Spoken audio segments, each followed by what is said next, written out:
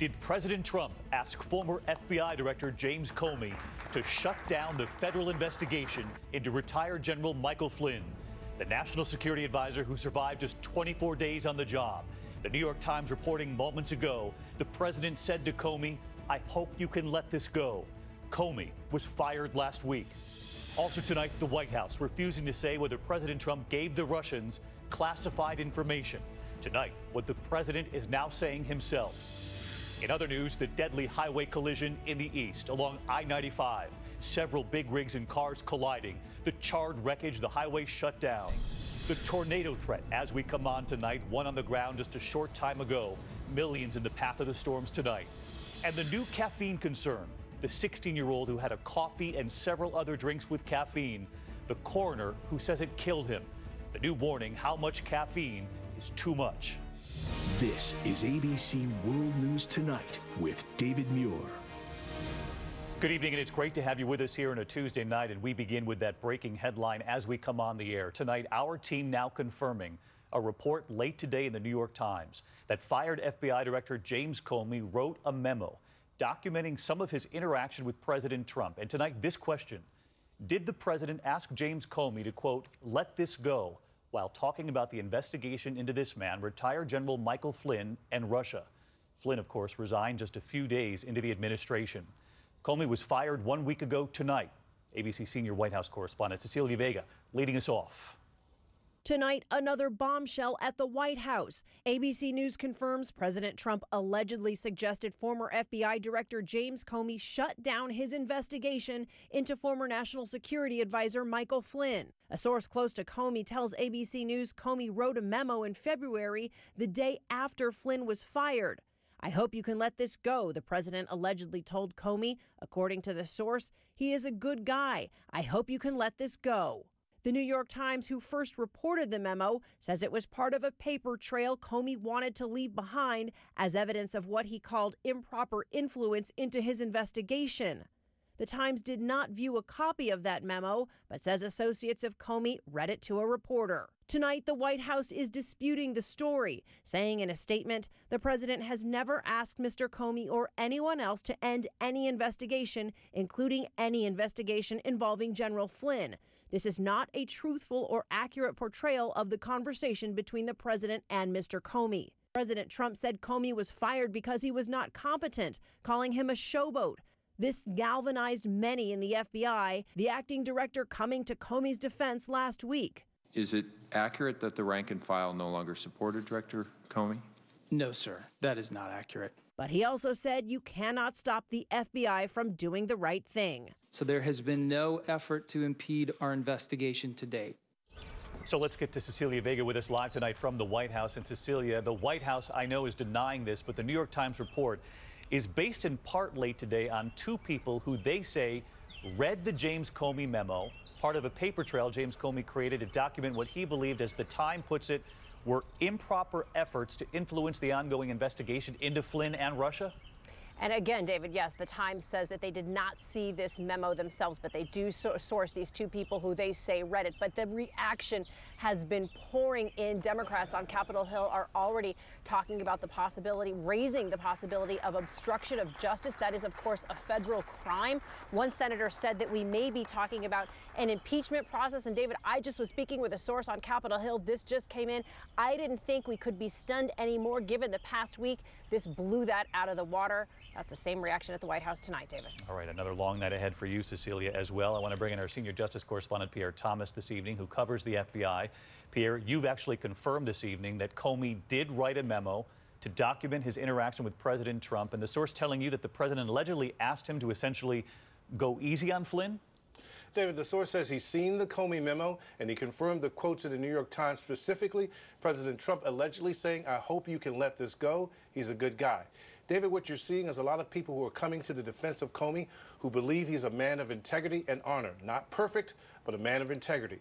In terms of the mood at the FBI, they're professionals, they're carrying on their work, but make no mistake, many inside the FBI and a number of former agents I heard from directly are extremely angry at the way Comey was fired. They also openly reject the White House claims that Comey did not have broad support within the Bureau. and they're showing disdain for the president's description of Comey not being competent. They're now hoping for a new director who does not have any hint of partisanship. And while agents may have issues with the way Comey handled the Clinton email investigation, they still believe he was their guy. David? Pierre Thomas with us tonight as well. Pierre, thank you. And of course, all of this comes as the White House refuses to say tonight whether the president gave classified information to the Russians. That headline broke last night as we came on, and overnight our team could hear the yelling beyond the walls in the West Wing, not far from where the press was camped out. The president reportedly revealing classified information about an ISIS plot. That information coming from a U.S. ally who had not given permission to share it. Tonight, did the president's reveal put anyone, any sources who are already in harm's way, at greater risk? Here's ABC's chief White House correspondent, Jonathan Karl. As President Trump met with the president of Turkey today, he was hounded with questions. Did you reveal classified information to the Russians, sir? Mr. President, did you share classified intelligence information with the Russians? Thank you very much. But a little later, he touted his meeting with the Russians as a success. We had a very, very successful meeting with the foreign minister of Russia. Our fight is against ISIS. At issue, what the president said when he met with the Russian foreign minister and ambassador in the Oval Office last week.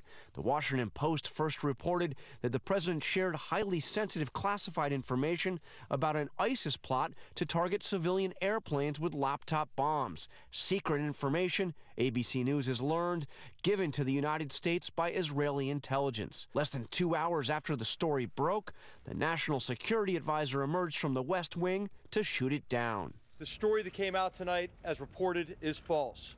This morning, the president seemed to confirm that he shared sensitive information with the Russians, tweeting, "As president, I wanted to share with Russia at an openly scheduled White House meeting, which I have the absolute right to do, facts pertaining to terrorism and airline flight safety." Today, McMaster was back, confirming many of the details in the Post story and not denying the information shared was classified. General, when you came out after the story broke, you said that the president did not disclose any sources or methods. He did not reveal anything about military operations. Why were you denying things that were not even reported? What the report said is that the president revealed classified information that had been shared by one of our allies in the Middle East. So the question is simply a yes or no question here. Did the president share classified information with the Russians in that meeting? And as I mentioned already, we don't say what's classified, what's not classified. What I will tell you again is that what the president shared was wholly appropriate. The story combined what was leaked with other information and then insinuated about sources and methods. So I wanted to make clear to everybody that the president in no way compromised any sources or methods in the course of this conversation. The story is a political nightmare for the Trump White House, especially because as a candidate, Donald Trump made such an issue out of Hillary Clinton's handling of classified information. We can't have someone in the Oval Office who doesn't understand the meaning of the word confidential or classified. Presidents have the authority to declassify anything. The question is, why would he share it with an adversary? The White House insists he was soliciting Russian help in the fight against ISIS. The Post story suggests Trump was trying to show off, quoting him telling the Russians, "I get great intel. I have people brief me on great intel every day." McMaster said the president could not have told the Russians the source of the information because he didn't know the source. The president wasn't even aware, of where this information came from. He wasn't briefed on the source or method of the information either. Wasn't aware of where the information came from. Jonathan Karl with us live tonight as well. John, you were in that briefing room. The White House today did not seem concerned with the potential of classified information being given out. They made it clear the bigger concern here, in their opinion, is who leaked what happened. But John, the initial call of concern to the CIA and the NSA you have reported came from within the White House? Here's what we know. Shortly after that meeting with the Russians, a top official on the National Security Council here at the White House placed calls to the NSA and the CIA to inform them about what the president had said. So clearly there was enough concern here at the White House about what the president had revealed that they felt they needed to tell the CIA and the NSA. All right, John Karl, we know you'll stay on it thanks to you. And on Capitol Hill tonight, reaction pouring in on both fronts on the reported pressure on James Comey to go easy on Michael Flynn And on the classified information allegedly given to the Russians, both Democrats and Republicans want the transcript now, the notes from inside that Oval Office meeting. ABC's Mary Bruce on the Hill tonight. Tonight, Republicans on Capitol Hill are alarmed and frustrated. Every ally would be concerned. Even the Senate Republican leader. I think it would be helpful to have less drama emanating from the White House. But he's standing by the president.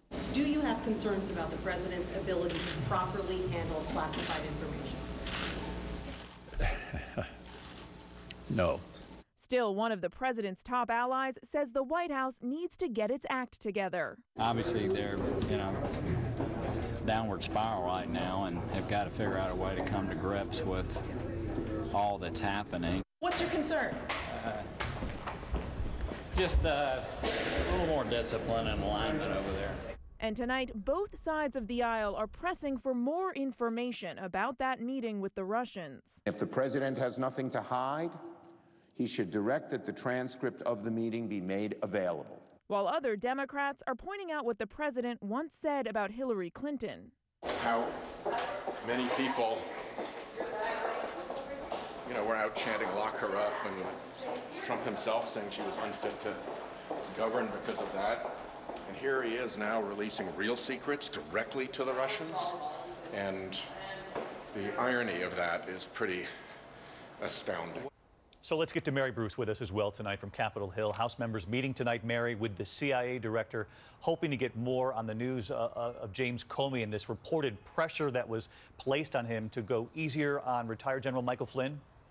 David, the House Intelligence Committee just finished meeting with the CIA director. They were hoping for answers, but emerged from that meeting facing even more questions now about that Comey memo. The top Democrat on the committee reiterating his calls for Comey to testify here on the Hill. David. Mary Bruce with us tonight as well. Mary, thank you. President Trump, it's believed, in talking to the Russians in the Oval Office, was talking about an ISIS plot, what could be the biggest plot to take down a plane since 9/11.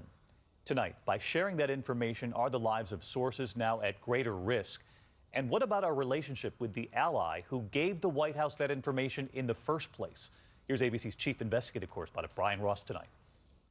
What's at risk tonight, according to current and former U.S. officials, is the life of a spy inside ISIS, placed there by Israel, providing sensitive information about terror plots against America on the condition the U.S. keep the source secret. The real risk is not just this source, but future sources of information about plots against us. The current intelligence from inside ISIS involves an active plot to bring down a passenger jet en route to the U.S.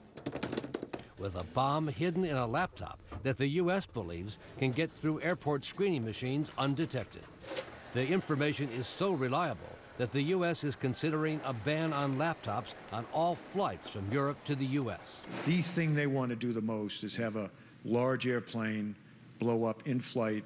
ISIS has already taken credit for blowing up a Russian airliner 2 years ago, killing more than 200 people, claiming the bomb was hidden in a soft drink can.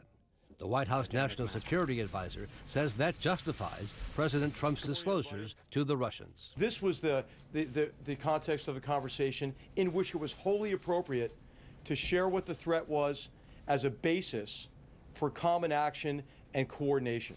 But many in the counterterrorism community say what the president did was a mistake. Russia is not part of the ISIS coalition. They are not our partner. And Brian Ross with us now. Brian reported there that it's believed it was Israel, our ally, who gave us that information. A lot of people are pointing to the fact that if this classified information was given to the Russians, they could then give it to players who are not clearly friends of Israel. That's right, David. Russia is known to trade information with lots of countries that are hardly friends of the U.S., including Iran, which is also a sworn enemy of Israel. All right, Brian Ross with us again tonight. Brian, thank you. We do have other news we're following at this hour. A fiery crash on I-95, several big rigs and several cars involved. The highway shut down in both directions. Part of it still closed as we're on the air.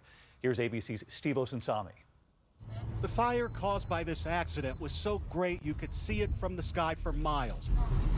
It closed Interstate 95 in both directions near the North Carolina and South Carolina border.